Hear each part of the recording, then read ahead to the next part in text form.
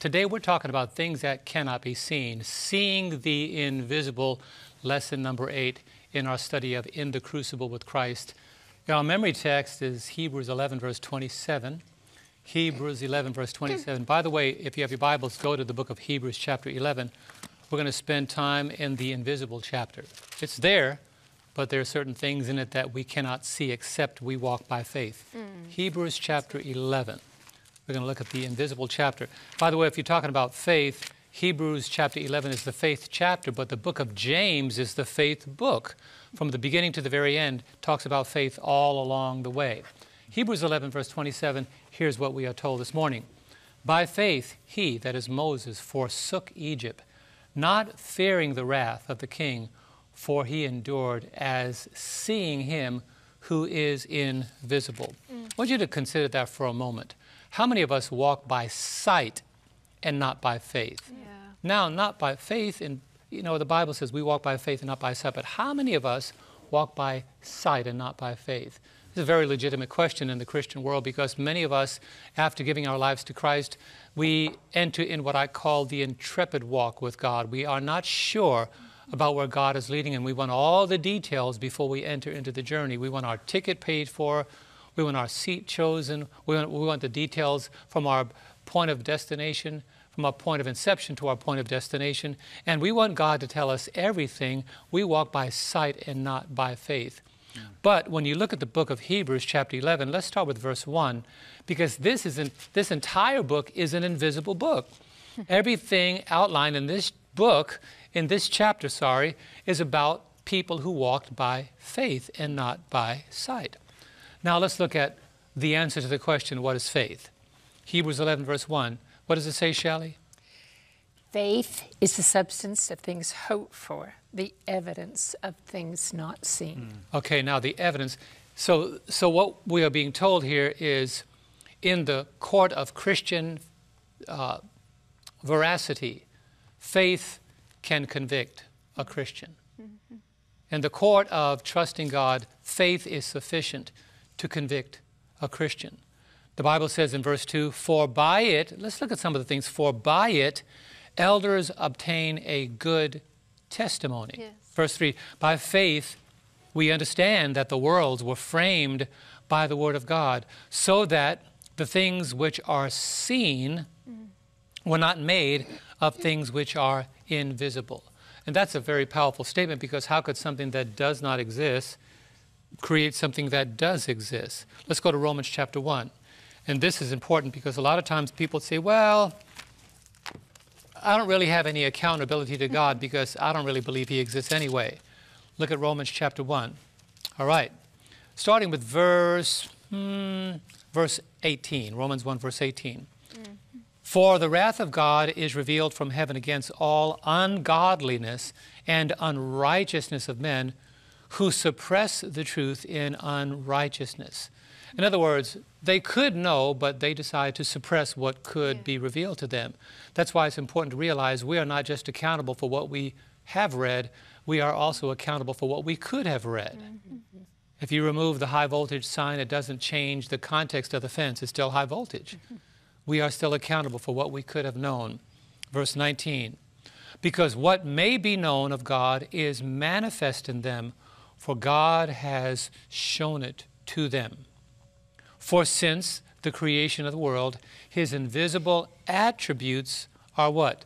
Clearly seen. Now think about that for a moment. His invisible attributes are clearly seen. That means, let's go to the rest of the verse and see what it means. Being understood by the things that are made, even his eternal power and Godhead, so that they are without excuse. Because although they knew God, they did not glorify him as God, nor were thankful, but became futile or vain in their imagination, their thoughts, and their foolish hearts were darkened. Professing themselves to be wise, they became fools, and changed the glory of the incorruptible God into an image made like corruptible man, and birds, and four-footed beasts, and creeping things.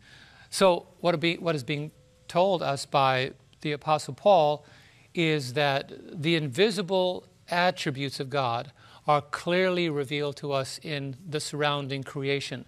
The writer poses the question for people that don't really trust God. And here's one of the statements that was included in the lesson, and I like this. Says, we often say, if God really loved me, he would certainly do such and such for me.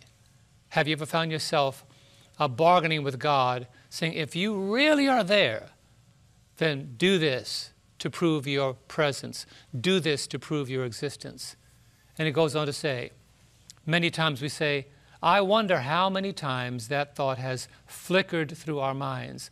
We look at our circumstances and then begin to wonder whether God really loves us, because if he really did, things would be different. But that's not really, in fact, the case. There are often two rationales that lead us to doubt God and God's goodness. First, when we have a burning desire in our hearts and minds for something that we believe is good, the idea that God might want something different for us may seem ridiculous. So we say, if God doesn't give us what we want, then really he does not exist. But the Bible didn't say that God will give us whatever we want. He says, whatsoever you ask according to my will, I'll provide it. So if it's not according to God's will, then God is not going to provide it. But if he is going to provide it, he will provide it when it is needed. Thus the saying that was very common growing up, you may not have it when you want it, but what? It's always right on time. God is the God that provides exactly when we need it. The second rationale is we may doubt God's goodness because our experience clashes with what we believe. In other words, if God really exists, why am I facing a fiery furnace? If God really exists, why am I facing a night in the lion's den? If God really exists, why am I chained to a wall to soldiers who are chained to a wall?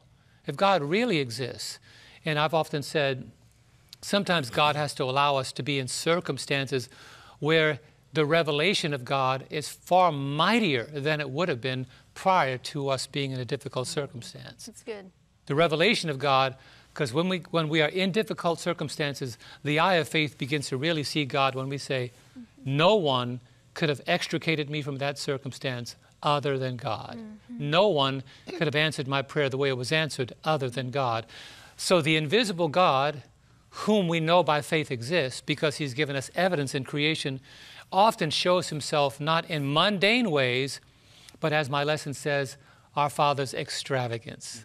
God shows himself in extravagant ways. The statement continues, if something looks good, or feels good, or sounds good, or tastes good, then it must be good. That's our rationale. And so we get angry with God when we can't have it. See, God, you know, this fits perfectly. I mean, this is the color that I want. This is the job that I need. I have to have that promotion. This is the salary that I know I could survive on. This is the house that will make me look good in my next position. And God is saying, no, no, you can't take any of those things with you. I'm going to put you in a position, in a situation where your prayer life is going to increase. Have you ever had that? And there are circumstances that the invisible God allows us to experience, not to increase our stuff, but to increase our faith. Here's one of the answers to that. God answers all things according to his will and not according to our wishes. 1 John 5, verse 14 and 15. Now this is the confidence that we have in him, that if we ask anything according to his will, he hears us. And if we know that he hears us, whatever we ask, we know that we have the petitions that we have asked. I've been in situations where people have, just recently, as a matter of fact, somebody walked into church on Sabbath morning, a couple, and their baby was going through agony. They said, my baby's ear is stopped up, her eardrum is perforated, and the doctors can't do anything for her, and she cannot sleep just for a few minutes. And both parents were in tears, and I was standing by the sound booth, you know, in our church, and they said, Pastor, you are a man of God, please pray that our baby will be healed. Please pray our baby would be healed. I'm on my way to the back to get ready between Sabbath school and church, and they embraced me. Please pray for my baby to be healed. Well, I said, Lord, this is your moment, and prayed, and I got a phone call 2 days later. They said, God healed our child. Glory to God. Praise God. God healed our child. The doctors don't know what happened, but God healed our child. Lord. Thank you for praying for us. We knew that God could speak through you. Those are those humbling moments that we remember what the Bible says. What is man that you are mindful of him? Or the Son of Man that you even visit him? Those are those moments. But then there are some things that block the extravagance of God. Here are a few things. Psalm 66:18. If I regard iniquity in my heart, the Lord will not hear. Proverbs 28:9. One who turns away his ear from hearing the law, even his prayer, is an abomination. But then, so how can we participate in seeing the extravagance of the invisible God? Here are a couple of ways we can do that. Romans 10, verse 17. Do we know it? What does it say? So then faith comes by hearing, and hearing by the word of God. And then one more, Malachi 3:10. Here's where you can trust God. He says, prove me now in this, if I will not open for you the windows of heaven and pour you out a blessing that there will not be room enough to receive it.